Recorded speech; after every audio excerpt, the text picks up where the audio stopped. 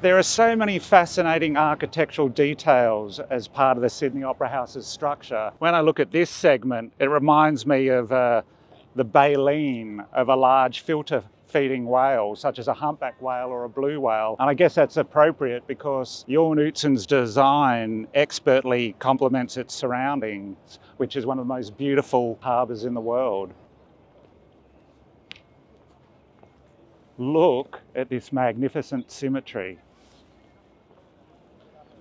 It reminds me of something from Star Wars.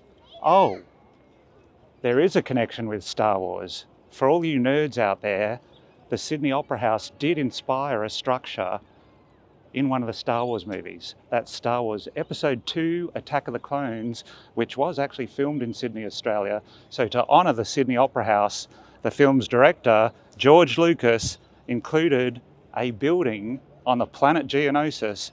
That's the planet the Jedi end up fighting the droid army of the Separatists, and they end up in an arena, and there is an architectural feature of the arena that looks like the sails of the Sydney Opera House, and then the Jedi end up having their battle with the droids.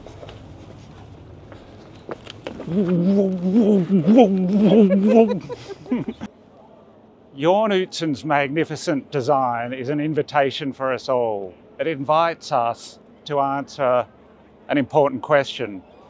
Are we on the side of brilliant ideas that inspire people around the world?